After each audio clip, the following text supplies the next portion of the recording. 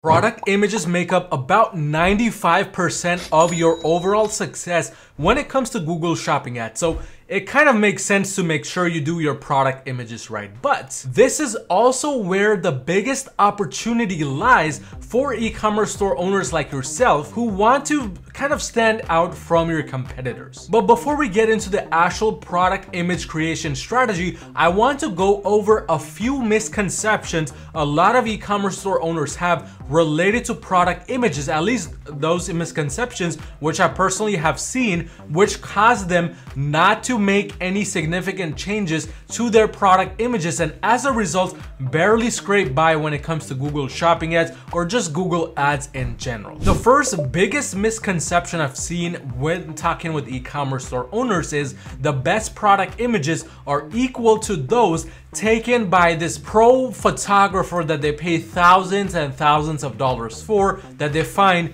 through this fancy event that they go through. That is one of the biggest misconceptions I've heard, but unfortunately too many e-commerce store owners believe that the best product images, especially with Google ads, are those that cost the most amount of money. The second big misconception a lot of e-commerce store owners have is the image sizing doesn't matter. And if you just kind of, even within your own niche, just go and type in one of the main keywords for your brand or for your product, you will notice a handful of e-commerce stores out there where they have rectangular images or the vertical images, all sorts of different image sizes, and they don't really pay attention to this because they think at the end of the day Google is gonna crop the image out. This is a big misconception and one of the leading ones for not getting results with Google ads. The third big misconception I've seen often when talking to e-commerce store owners is copying your competitor works like a charm. I mean, if your competitor is running a certain image and they're kind of crushing it with Google ads,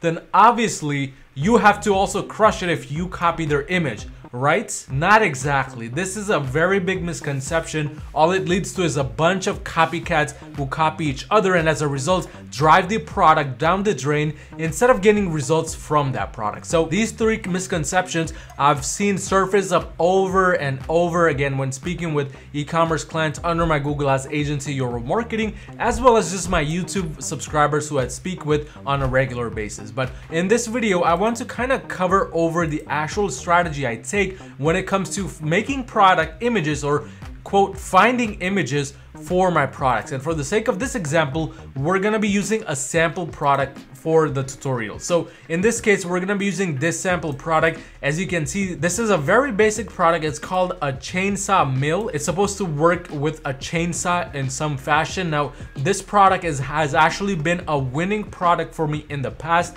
So if you try to go sell this now, good luck, because if you just do a quick Google search for this product, and one of the main keywords was chainsaw mill right here, sawmill, we can see exactly what has happened because of these copycats. There's a lot of similar other dropshippers selling that same exact product, so they have completely killed off this product, which is the unfortunate thing of what happens when you start to copy your competitors. But for the sake of this example, I want to show you how simple it is to actually go ahead and make a product like this a best-selling product for your e-commerce brand or just any product you might be selling. How do I choose my product images? So my kind of strategy actually begins on the search page itself. So the first thing I like to do is I like to do a quick search for the main keyword for that product to get an understanding of what my competitors are doing, what kind of images they have. Is it white background images or mostly lifestyle images like this one right here, and then understand if which way basically I want to go. So from a very broad general overview,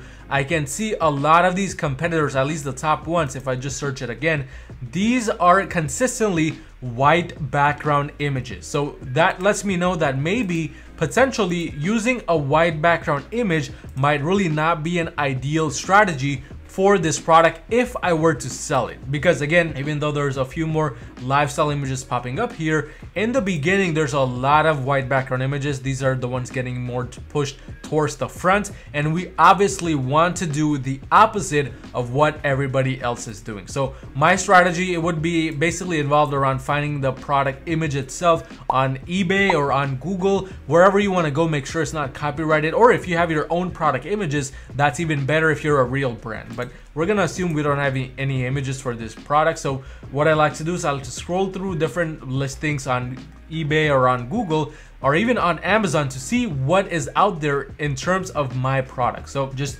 quick searching, and if you can't really find anything quickly, you can continue to search on different placements, different platforms, but it looks like we are starting to find a few images right here. I'm gonna get back to you guys once I find a very good image. So while searching through Google Images right here, I came across a few decent images which are much different than what the competitors are doing right here. So for example, this image right here, this seems to be by an actual brand. This seems like it's doable and we can actually use it, but you want to always be safe, ensure that you're not just stealing an image from some other brand itself, because it could potentially be copyrighted like it says right here. But these are very good images right here to use if you have the capacity of actually taking an image with your phone or something similar. These are the kinds of images you want to be taking. But if you don't have the capacity to actually go ahead and take your own product images, then a product image that you could be using for a product like this, and this is just something I saw while scrolling through, would be potentially something like this one right here. Even though it's by another brand,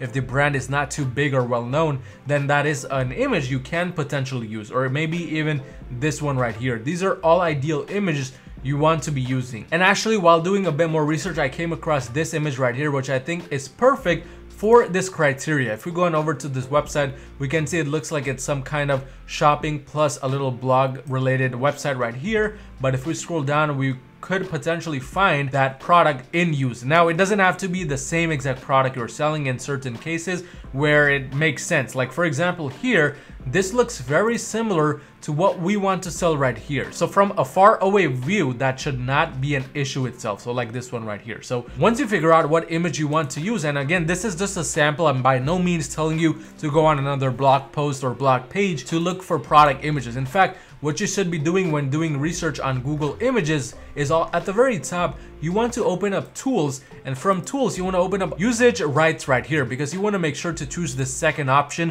when doing research. And of course, this is going to change up what images come up here. But regardless right here, this is more than enough for our example. So what I'm going to do is I'm going to save that image. And now this brings us to the next step of our product selection and product creation guide. So once I've selected my image, I like to look at which kind of general direction or how the overall images that my competitors are using are laid out. So a lot of these images I see, like for example, this one, the sawmill here is pointed towards the left side, but this one is pointed towards the right side, and this one is pointed towards the left side. Believe it or not, the direction where your product is pointing makes a big difference. So I'm trying to look for more of these real lifestyle images to see which way they're pointing, because again, I'm gonna be using a lifestyle image. It looks like this one is also to the left, and this one doesn't have a direction really. But what we're trying to do is we're trying to get a general idea of how to lay out our product image. Can we just put the image we found directly on our product itself, or do we need to do some modifications to it? So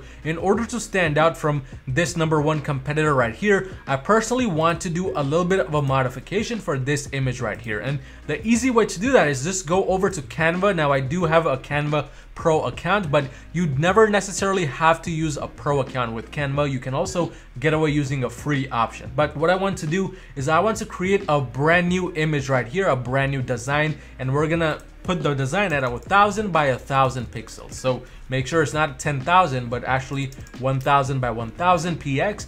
And then we're gonna go ahead and upload that image which we found. Now you can use Canva, you can use your own kind of system. It really doesn't matter. What matters is that you're finding a way to make your product itself different from everybody else's. So the best way to do that is to upload that right here. Now, as you can see, the product we found, it was not a square image, and this is gonna cause some issues right here. So what we will need to do is we will need to extend the image size itself and go above the actual image dimensions right there. So just like that, we had to kind of extend it, and it doesn't really matter because as long as the product itself is in overview, you can still see the whole product. That's completely fine, and we can almost not see it, but you know, it's good enough right here in this case. Now we wanted to do one more quick change right here. So what we wanted to do is we wanted to actually go ahead and flip this image right here. We're gonna flip it horizontally, and boom, there you go. Instantly, if somebody were to even copy this image right here,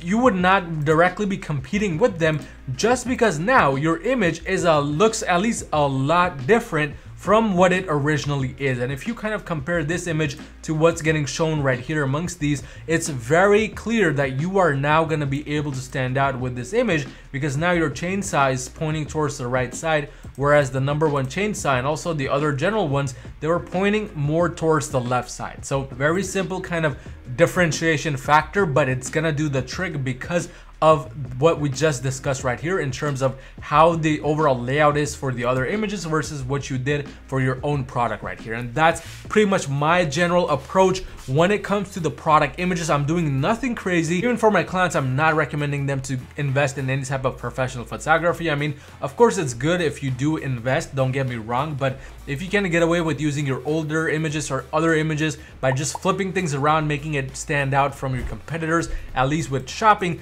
that's more than enough of a good approach and a good strategy for Google Ads. But kind of my final thoughts, again, it does not matter what software you use. If you outsource this, I recommend, if you're the CEO or the CMO, to definitely outsource things like these, because it's gonna take up a lot of your time. But I do want you to focus on standing out from the crowd, standing out from competitors, because that's the real way 7-figure and 8-figure brands are created. But again, if you're doing $40,000 or more per month in revenue, you need just a little bit of extra help scaling your brand to the next level, go onto my website at yourmarketing.com and book a free call with me to see how we can potentially work together and make that happen. But I want you to watch this video right here on my Google Shopping ad strategy for 2023, the exact strategy I'm using to scale my brands and client brands to 6, 7, 8-figure levels.